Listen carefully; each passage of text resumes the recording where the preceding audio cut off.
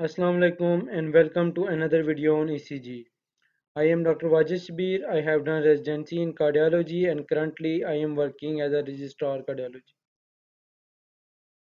If you are a cardiology resident, you will frequently receive call from ER for these changes on ECG. So you must know how to interpret these changes.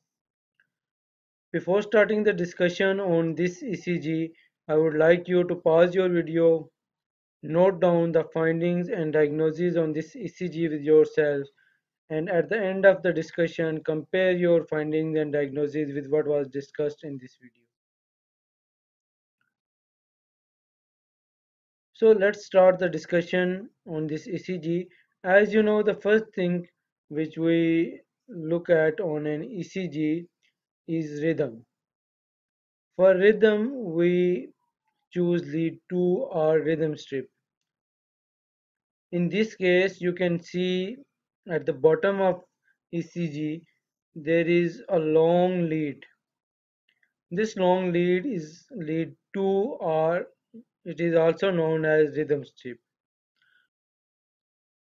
We will use this lead for detection of rhythm. As you know from our previous videos, for rhythm to be sinus, there should be an upright and prominent P wave in lead 2 or rhythm strip. Here in this case, you can see that there is an evident upright and prominent P wave before QRS complex, and this P wave is more prominent in lead V2. So this is a sinus rhythm. Once we are done with the rhythm, the next thing which we see in ECG is heart rate. There are multiple methods to calculate heart rate and we use a simpler method in our videos. We select a QRS complex which lies on broad perpendicular line, and then we calculate the large boxes between this QRS complex and next one as 300, 150, 100 and so on. So in this case, as you can see that heart rate is about 100 beats per minute. So this is a sinus tachycardia at rate of 100 beats per minute. After the rhythm, the next thing we see in ECG is axis. As you know, for axis we look for the direction of QRS complex in lead 1 and lead AVF. In this case, in lead 1, you can see that the QRS complex is isoelectric. Similarly, in lead AVF, the direction of QRS complex is upwards. So in this case, the axis is basically vertical, which means the net axis of heart is directed inferiorly.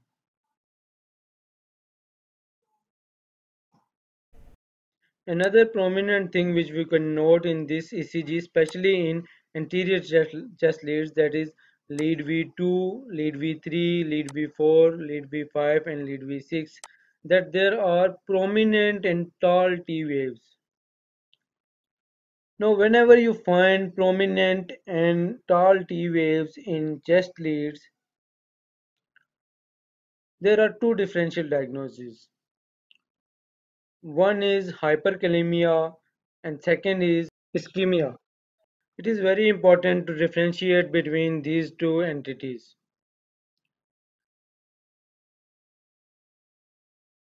So to differentiate between ischemia and hyperkalemia, there are multiple things which we can see, especially symptoms on history are very important. Another differentiating point between these two entities is the, the T waves. In case of hyperkalemia, the T waves they are they have narrow base, while in case of ischemia, the T waves, the hyperacute T waves will be broad.